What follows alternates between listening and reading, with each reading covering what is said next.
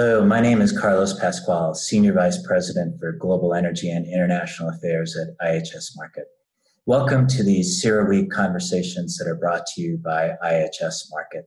They give us an opportunity to have these conversations with thought leaders in industry, in government, in academia, in geopolitics, in the worlds of finance. These are exclusive conversations that give us insights on the challenges faced in the energy sector at the time of the COVID pandemic, but at the same time that the energy industry itself is going through an extraordinary transition.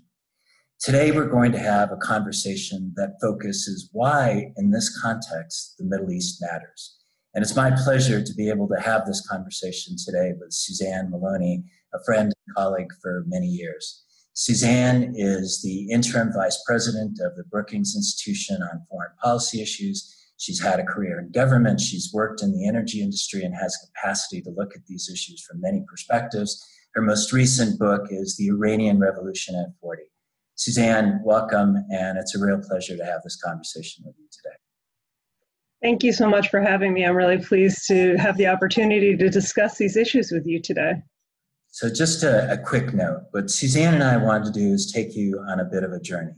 We'll start on the near-term issues, on the geopolitics that are behind the oil price war with Russia and Saudi Arabia and how that involves the United States. We'll go into some of the longer-term conflicts and crises in the region and what their importance is.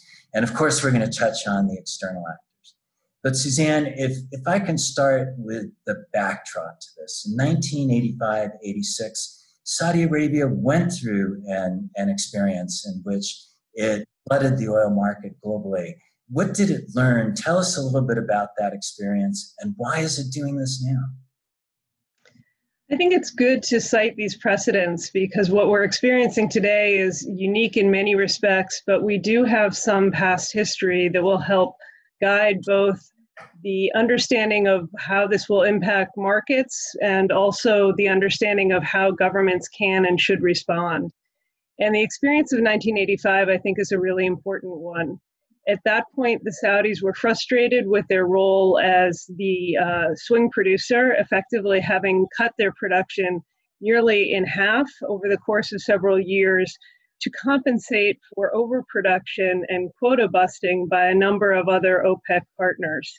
The Saudis, looking at a region in turmoil, at that point, Iran and Iraq were locked in a war that was having broad consequences, not just for the security of the region and all of the neighboring states, but also, of course, for energy, transportation, and markets, because both parties to that conflict were beginning to target oil tankers and other marine traffic through the Persian Gulf.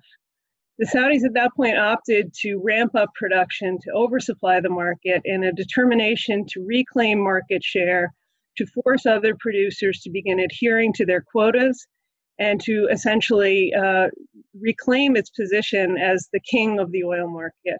It had the intended effect. In effect, other countries were forced to scale back production to try to compensate for this Saudi gambit. And it had devastating economic impact on some of the Saudis' foremost adversaries, including the Iranians at that time. But it ultimately boomeranged in a way that was very consequential for the Saudi economy, for Saudi politics, and for the geopolitics of the region.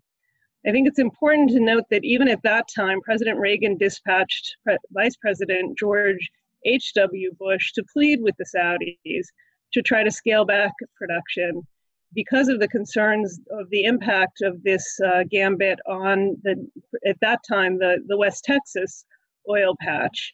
The Saudis were unconvinced, and we know from this experience that it ultimately did have a catastrophic impact on the traditional American oil industry, and one in which I think we can look today to see some very important parallels. It's a fascinating story, and the parallels are quite striking. And I wonder, Suzanne, do you think at the point in time of early March when the Saudis and the Russians broke apart in the OPEC Plus alliance, did they have a recognition or an understanding of the devastating impact that COVID-19 could have on global economic growth and demand for oil? No, I think that in early March, it was impossible to appreciate just how quickly demand would crater, just how widely the coronavirus would shut in economic activity around the world, and how dramatic this impact would be, not just on energy markets, but of course on broader financial markets as well. We knew at that time, of course, that the pandemic was moving from Asia into Europe, that it was beginning to have a global reach. But I don't think that there was a real capacity on the part, particularly of the Saudi and Russian leaderships, to appreciate how fast this would move and how dramatic the impact would be all around the world. So my guess is that this was a decision that was taken without a full appreciation of where the situation was likely to head over the course of subsequent weeks. So the impacts have certainly been sufficiently deep and dynamic and painful that what we're about to see in the next couple of days is that the OPEC Plus group is supposed to meet in virtually, I was about to say in Vienna, virtually reflecting the times that we're in, that the G20 is going to meet virtually the day after that. And I don't want to put you in a position of predicting what will happen or not happen before, since we're having this conversation before those events. But take us into the politics behind these discussions. What are some of the critical political issues that are going to be of concern to the Saudis, to the Russians, maybe even to the United States as this process unfolds? I think you just named the three most important actors in the way that this plays out over the course of the next few days. There's a recognition widely, of course, across the industry that we can't go on as we are indefinitely, simply because there won't be sufficient capacity for storage. We're coming very close within a month or two to maxing out that capacity. And ultimately, that will force the shut-in of production around the world. And so the question is simply who jumps first? And so we're in a game of chicken between a Saudi leadership that has in the past undertaken relatively reckless foreign policy maneuvers and demonstrated a sort of headstrong approach, whether it's the blockade on Qatar or the war in Yemen, an unwillingness to back off even when it's clear that the sunk costs are far too great and the strategy that's been chosen hasn't been successful. I think they're matched in that by Vladimir Putin, who has been boasting of his ability to ride out low oil prices, but is being tested, of course, by the prospect of oil that may fall to historic lows if this crisis continues. And of course, the third major actor is the United States, which has an enormous stake in trying to find a way to stabilize energy markets and to ensure that the broader impact on financial markets doesn't continue and impact the prospects for President Trump's reelection campaign, but has far less capacity to control the individual actions of producers who are independent from the state, as opposed to the situation in both Russia and Saudi Arabia. So my guess is that there will be pressure on all these parties to try to come to some kind of an acceptable conclusion where there are some cuts, but I'm highly doubtful that we're likely to see the level of cuts that would be necessary to really be responsive to the fall in demand. And so my guess is that even if we see some modicum of success as an outcome of both the OPEC Plus convening and the G20 convening the next day, that we're going to remain in a situation of highly volatile oil markets, which will then have a broader negative impact on the global economy. Some of the projections that we've seen on the reductions in demand for oil, an average in the second quarter of 16.4 million barrels a day is what we've been projecting at IHS Markit. Whatever is done probably isn't going to be enough to eliminate that accumulation. If that's the case, we still are, even in the best case scenario, going to see huge downward pressures on oil prices. How does that affect Saudi Arabia's aspirations for transformation internally? Well, I think the really ambitious plans and frankly the very necessary plans of the Crown Prince Mohammed bin Salman are already very much in a position of being compromised by the politics of the policies that he's undertaken over the course of the past few years. The increasing hostility with some elements of the American political establishment, That has largely come from the Democrats, who've been highly critical of the Saudis over the war in Yemen, as well as over the assassination of writer Jamal Khashoggi, is now going to be matched by frustration that is emanating from Republican circles, traditional Republicans, who are mobilizing to try to utilize the high degree of dependence that the Saudis have on American military assistance and military presence in the kingdom to try to put pressure on the Saudis to change their posture on this oil policy. I think, the longer term financial implications for the Saudis are quite devastating. This is not a kind of small oil sheikhdom anymore. This is a country with a large population that really needed to undertake the diversification that Mohammed bin Salman has been evangelizing over the course of the past several years. But we haven't yet seen the kind of structural change that would be necessary and the resources to undertake that, to do some of the grand projects that he had proposed, as well as to ensure that the domestic constituencies that are important to the stability of the Saudi regime had enough resources themselves. That's the financial resources simply aren't going to be available to undertake the very ambitious campaign that he had in mind. And I think that we are looking at a future for Saudi Arabia, which is increasingly, for domestic, political, and economic reasons, increasingly compromised. Stan, so let's move to another topic, which has been a big part of your professional life and your personal life as well, which is Iran. How crippled has Iran been by COVID-19?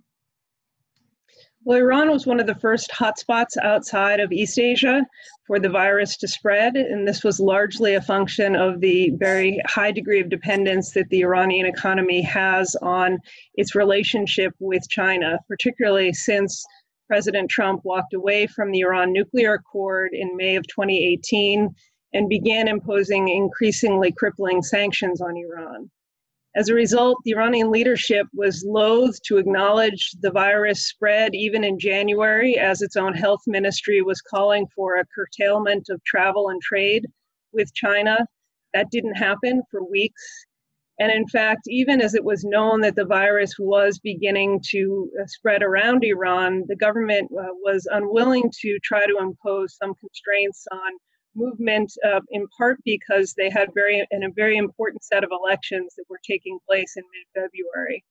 And so what we've seen is that the virus has reached the very highest levels of the Iranian government, as well as prominent members of the reformist proto-opposition that exists within Iran. The Speaker of the Parliament is Ali Larijani, who is likely to be a candidate for the presidency of Iran when elections are held early next year. Is in fact the latest to come down with coronavirus. A number of senior officials have been diagnosed and recovered, but we can, I think, see that this is going to have a very widespread effect on Iran's basic economic functioning. The difficulty that the Iranians have is that they don't believe that they can withstand a very severe quarantine, and so the country has just returned from a 3-week national holiday associated with the Iranian New Year. And it really is business as usual once again in many parts of the country. High levels of traffic, shops reopening, business is being undertaken almost as normal, even as health ministry officials are anticipating as many as 500,000 Iranians may have contracted coronavirus. And the possible death toll is going to rival that of the Iran-Iraq war. This will have long-term implications on Iran's domestic capabilities, and I'm sure on the political and economic prospects for the country. Wow, that's stunning. Just given what we've learned about the importance of social distancing and containment and being able to contain the disease. What are the implications for Iran's regional engagement? Does this dampen it or does it make a difference? What's ironic is that we've seen a higher degree of, I think, capability on the part of the Iranians around the region, on the presumption, I think, that the United States is distracted and or unwilling to take more aggressive actions, as President Trump did back in January, when the assassination of the commander of the Quds Force, Qasem Soleimani, nearly brought the two countries to a state of war. The Iranians have been escalating through proxies in Iraq. We've also seen new activity of rocket strikes by Houthi militias against Saudi cities that are beginning to have casualties. And we've seen very little in the way of a response from the United States. President Trump tweeted last week a warning to Iran. We've seen some consolidation of American military presence in Iraq to try to ensure force protection.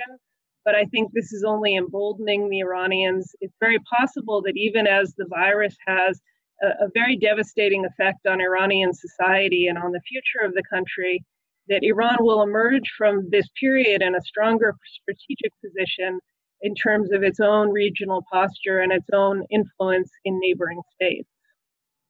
Wow. So you've taken us through Saudi Arabia, Iran, you've brought in Iraq, you've folded in the issues related to the United States and how it's relevant.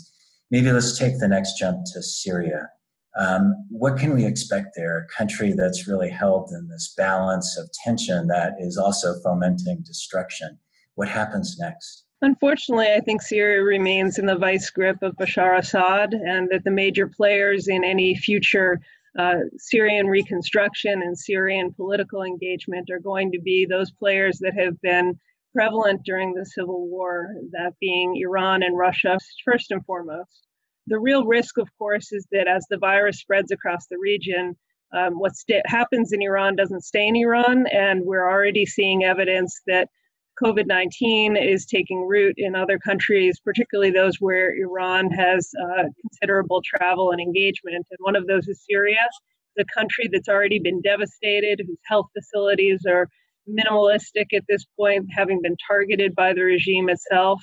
And I think it's quite likely that as this virus begins to take hold in countries like Syria, moving into Lebanon and elsewhere, that we're going to see a devastating human toll and inevitably a new wave of migration that would be impacting Europe as well. I'm going to ask you to do the impossible, but I know you've done it many times in your government career, giving quick reactions on huge questions. The Middle East peace process, where does this take us? We've seen that the Trump administration launched a major initiative on Middle East peace, but it really has gone nowhere. I think this is characteristic of some of the initiatives that Jared Kushner has undertaken, even before he became our corona czar. He was tasked with this, and we saw very little in the way of progress. The only possible silver lining is this recognition that these two populations are so heavily intertwined, and that the kind of threat of a pandemic that really doesn't discriminate on the basis of national origin, religion, or any other factor may force some sort of recognition that there is a necessity for cooperation and for a solution that respects the dignity of all people. OPEC, what happens to it? My guess is that OPEC will have its 9th or 10th life. OPEC has a sort of minimalistic utility to all the players, and so it will remain, I think, a structure that exists. It's never really been a cartel in the sense of dictating either price or supply. Those decisions have been made by the member governments. But what we've seen is that there is some capacity for OPEC to engage, at least for brief periods of time, with non-OPEC producers, and that's going to become an increasingly important aspect of its utility as an institution. And if we then look at outside actors like Russia and China, do they increase their influence in the region, and will it move in the same direction? Is there an alignment between Russia and China on how they might see regional developments in the Middle East? I don't think there's an alignment, but I think both see an opportunity as the United States begins to retrench its position, largely because of American public opinion on both sides of the political aisle that is no longer supportive of maintaining large military presence or extending large expenditures of national budget on the Middle East. There will be new opportunities for both Russia and China. China more on the economy, Russia more as a strategic partner. But that doesn't mean that the region is somehow lost to the United States. I think the important historic, political, and cultural influence of the United States, the role of the American economy, will continue to ensure that the United States has a stake in what's happening in the Middle East, and we'll have to find a new way to employ our influence that isn't simply through the vector of military presence. And are we ready to do that in the United States over the coming months that we have in front of us? I think that's the debate we need to be having. What does it look like to try to shape a better future for a critical part of the world that doesn't rely on hubristic understandings of what we can do in terms of societal transformation or what we can do through the arm of our military forces? The United States has long been a force for good in the Middle East, both in terms of society and economy and politics for many years. It's really only over the course of the past 30 years that we have defined that so narrowly through the lens of the number of troops and the battles that we are engaged in. We need to broaden the definition, we need to expand the conversation, and we need to acknowledge where we have limitations, both in terms of our capacity and in terms of our budget. And fascinating conversation. One of the things you've made clear is that market share is not new to the issues and the challenges of the Middle East, and how it's handled in the present is going to be a critical factor of whether it deviates from the experience of 85, 86, where it had such a devastating impact on conflict in the region and on the economies of the region. Certainly the issue of the pandemic is one that doesn't know borders. Perhaps conflict doesn't know borders in the Middle East as well, and we may see more of that. And the players are shifting. You've really brought a focus around that kind of change of interaction and relationship among the players. But an opportunity for the United States, if it's willing to look at this and ask the questions, how can you use effective and creative diplomacy and engagement to retain the interests that we have? Because in effect, what we do see is that this is a region, because of its economic importance, its energy importance, its impact on commodity prices, on our friends and relatives and neighbors, that this is something that we have to take seriously. We really appreciate your willingness to discuss this, Suzanne, and it will be a pleasure to keep joining you in the future conversations that we have through CERAWeek. Thanks so much.